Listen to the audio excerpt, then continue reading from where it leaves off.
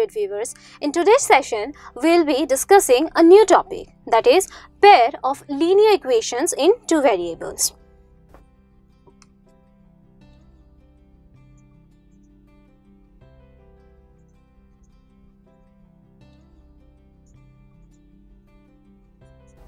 So we'll be introducing this topic, okay?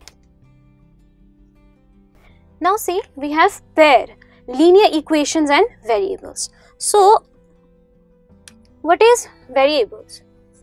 So in maths, these are denoted by x, y, z, okay? This small caps of the English alphabets. Now see, variables means anything that means they do not have any constant value, just like the constants. Any number can be assigned to them.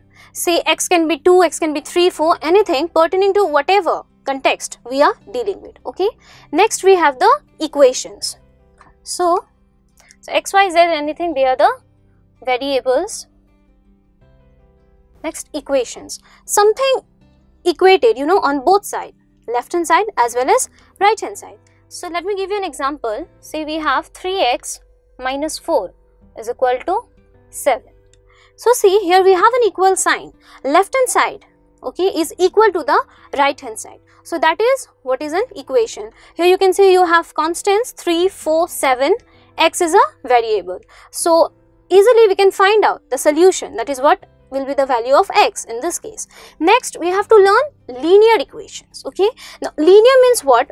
The algebraic expression, okay. What is the highest power of the variable? In this case, you see, what is the variable? X. What is the power? 1. So linear means that highest power or say degree should be 1. So in this case, you see, the power of x is 1. So we can say this is nothing but a linear equation, okay. Linear, you have to focus on the degree, 1. This is linear equation. Next, pair. So pair is something, a new term which will be introduced in class 10. You will be introduced to this particular term, pair. Pair of linear equations. That means what? We will be dealing with two linear equations, okay.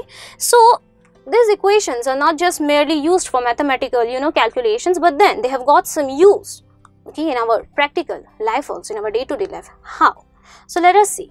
Say suppose you go to the market, okay, and you buy a bottle of shampoo and the cost is 30 rupees, okay. So if you buy one bottle, you have to pay how much? 30 rupees. If you have to buy 2 bottles, how much you will pay? 60, 30 into 2, 60.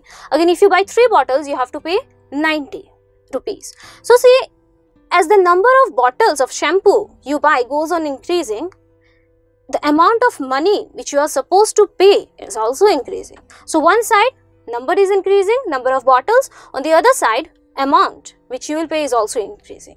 So if you decrease the number of bottles, simultaneously the number of money you have to pay or you are supposed to pay also decreases.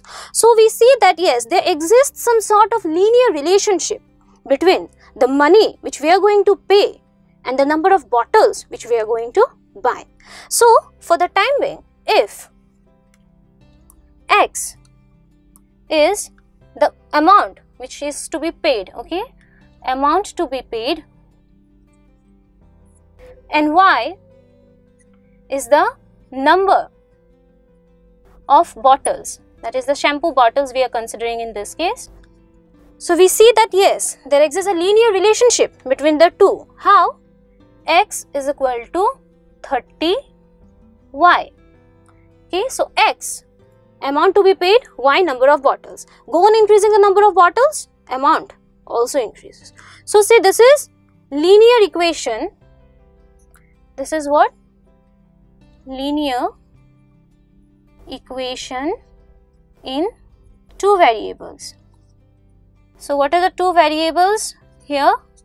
The two variables are x and y, okay.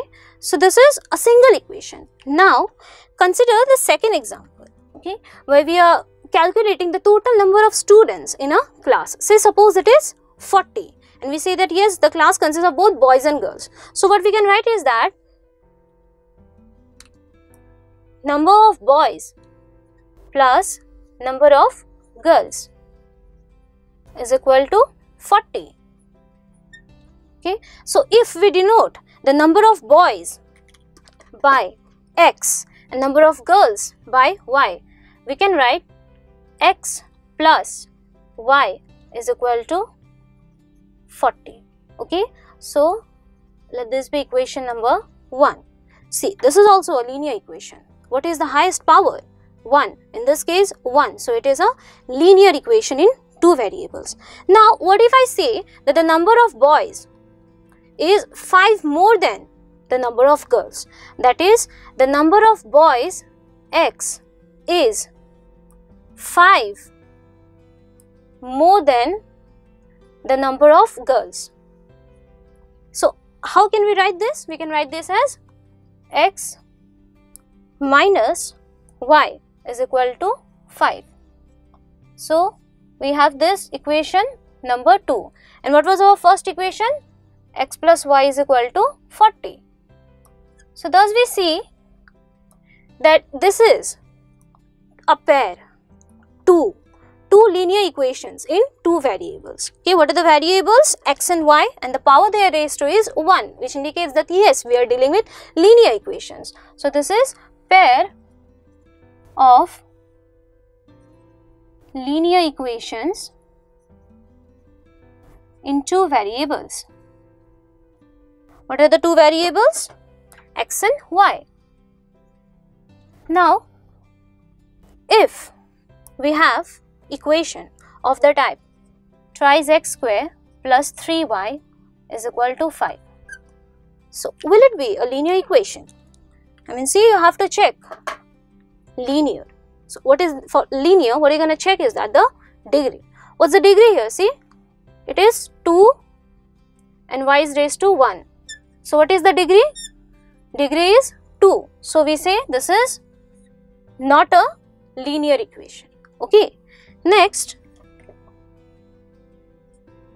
if we have equations of the type x to the power minus 1 plus y to the power minus 1 is equal to 7. See, here it is raised to minus 1. So, that is the reason we say this is not a linear equation. Again, if we have 3x minus 5, if someone asks you, yes, whether it is a linear equation or not, don't get confused. See, it is not a linear equation, but it is a linear polynomial. That means it is a linear algebraic expression because the power of x is what? The power of x is 1. But see, we do not get any sort of equal sign here. And for equation, what we need? This equal sign, so that you can have something like, left hand side is equal to right hand side. But here, it's merely an algebraic expression. So, we say that this is not a linear equation. But yes, it can be termed as linear polynomial or say linear algebraic expression. This is not. Okay. Now, also, if we have 3x to the power half plus y is equal to 2. Here see, y is raised to power 1. But here see, x is raised to power half. So, this is not a linear equation. Okay. However, if we have equations of the type, say 3x is equal to 5, similar to this, okay, x is equal to 30y, then we can say for sure, yes, these are linear equations, and also the solutions can be found x is equal to 5 by 3. Okay. So, remember, for linear, we have to deal with degree 1. Okay. And whenever we are talking in context of pairs, we have to take into account two linear equations. Now, let us go through the different forms of linear equations. That means how a linear equation can be expressed in different forms.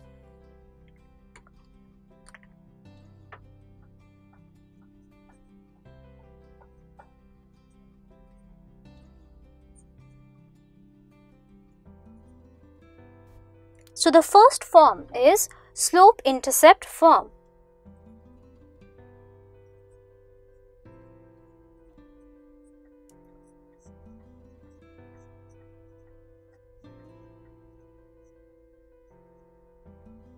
So, here we write, okay, okay? Y is equal to m x plus c. So this is how we write a linear equation, okay, in slope-intercept form.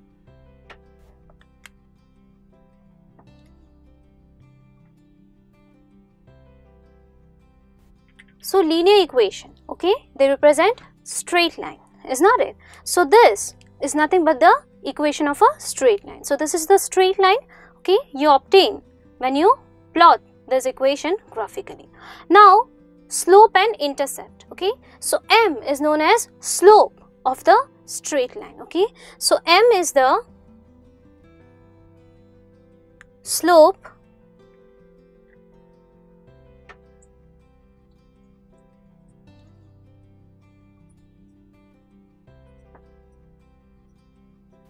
So m is the slope or gradient of the straight line, okay. So say you have the straight line here, you see, yeah, it has some sort of inclination with respect to the x-axis. So this slope will give you an idea about this inclination of the straight line, okay. So m is, that is the slope, is nothing but tangent of this inclination. That is, if theta is the inclination of the straight line, then tan theta, that is tangent of theta, will represent the slope or gradient of this straight line, okay. So example, we have y is equal to m, say 5 x plus c, say this. Now what is c here? C is the intercept, okay, intercept on the y-axis. So you see, this is the straight line, okay, and it will cut the y-axis, okay. So that portion, okay, this portion is known as the intercept. It is represented by small letter c. Intercept that the straight line makes on the y-axis. So c is the intercept on the y-axis. Now see, from this example, 5 will be the slope and what will be the intercept? 7, okay. So next we have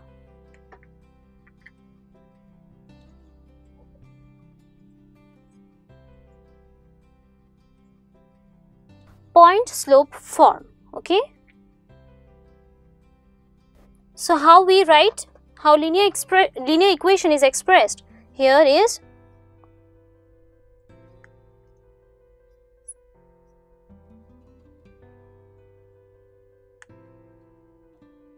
so y minus y1 is equal to mx minus x1. So point slope form, that means you will have a point and you will have a slope.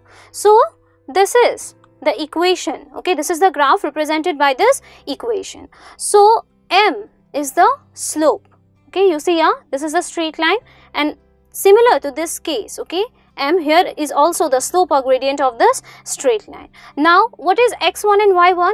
See, this is equation of a straight line passing through a point, okay, and what is the point? x1, y1. So you see, yeah, the straight line passes through the point x1, y1 and it has a slope.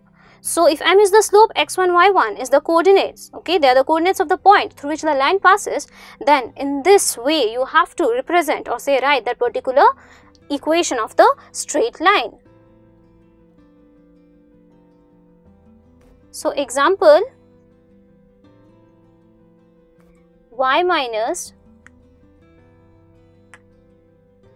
3 is equal to say 5 by 4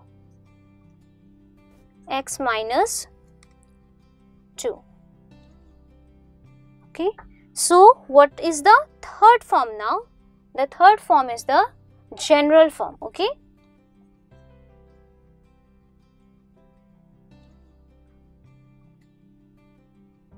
So here we represent a linear equation by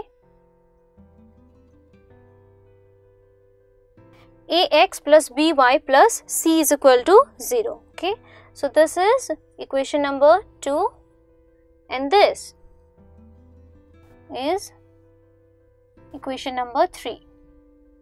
The 3 different forms in which we can write a linear equation. Okay, so here see A, B, C are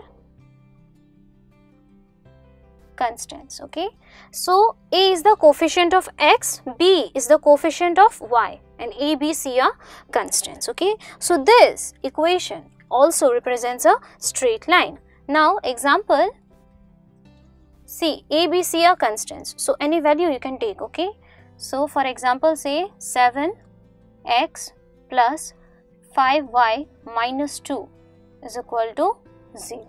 Okay, so this equation can be easily reduced to this form. Okay, and then you can easily plot the graph, which you will find that yes, it is a straight line. Okay, now in class 8, okay, we were first introduced to linear equation. So there we learned about linear equation in one variable. In class 9, we learned about linear equation in 2 variable. Also we learned how to plot them graphically and to find out their solutions. We also learned about equations of line parallel to x-axis and y-axis. So in class 10, we will be learning, okay, about pair of linear equations in 2 variables. That means there will be 2 linear equations, and both the linear equations will have how many variable? 2 variable. Okay, so what will be the general form of those, okay, of that particular pair of linear equations in 2 variable? See, from here only we can write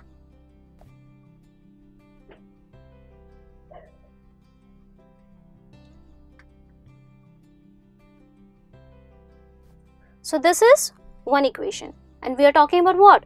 Pair of linear equations. So we need another linear equation, is not it? So